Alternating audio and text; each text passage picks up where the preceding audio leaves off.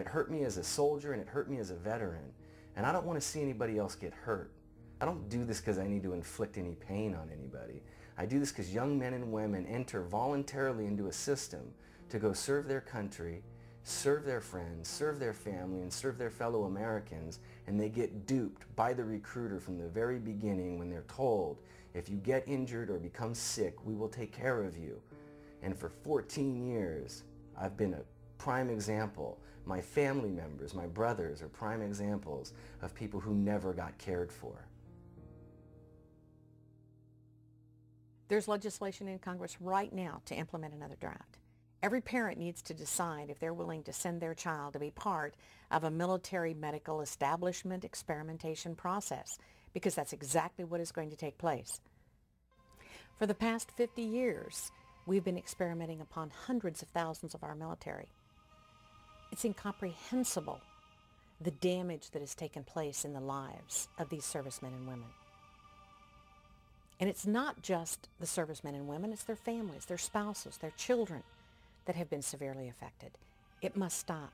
How will we ever get anyone to join the military knowing that they're going to be exposed to whatever the Department of Defense desires to do with them? Once people are aware of the massive amount of experimentation that takes place in our military, we won't have one. We won't have a group of people that will serve, and for obvious reasons. Because of the Ferris Doctrine, which has blocked any kind of compensation, assistance, or really any accountability from the Department of Defense or the military, our troops are living in some kind of slippery slope. They have no rights. With Executive Order 13139, they can be experimented upon without their consent, anytime, any place. When will it stop? How will it stop? And what must we do?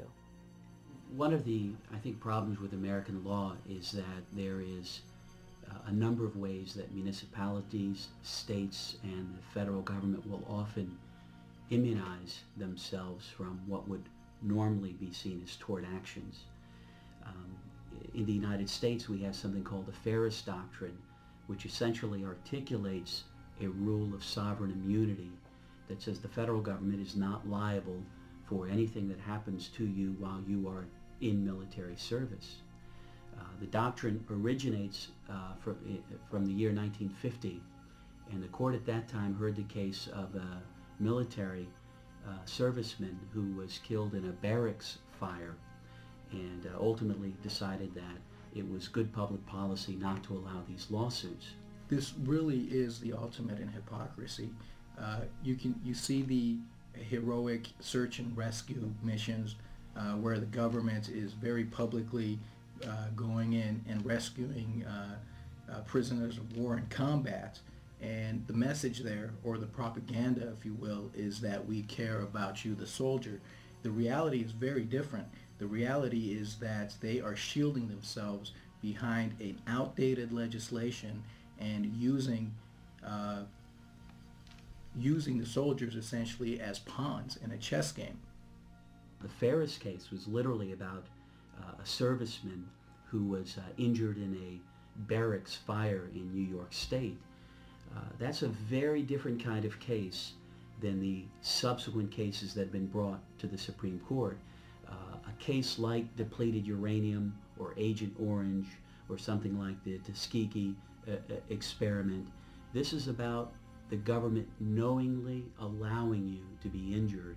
Some would argue intentionally allowing it to happen, certainly behaving through gross negligence to allow you to suffer injury to yourself. And the courts have consistently, for the last 5 decades, upheld this as a legal doctrine that is alive and well in this country. Now, recently, in the late 1980s, ironically, one of the most conservative justices, Justice Scalia, has indicated in a decision where he was joined by 3 other justices that the Ferris Doctrine was wrongly decided. And so there's some hope that the court is starting to see that a doctrine that began over the principle of negligence ought not be applied when you get into really criminal knowledge. BeyondTreason.com will be a focal point an area where people can go to find out what can be done, what needs to be done, and how to help. We must all join together to say, enough is enough. You see, if they experiment upon the military, the citizens are next.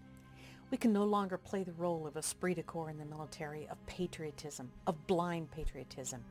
We must accept the fact that it is our fault that we have allowed this to take place in this country. We call ourselves Americans, and this is freedom, and yet our sons and daughters are dying. Those that are responsible for these acts should spend the rest of their natural lives in prison for what they have done. There is no question, from the presidents on down for the past 50 years, those that have been in charge of these experiments, there is no question that this is truly beyond treason.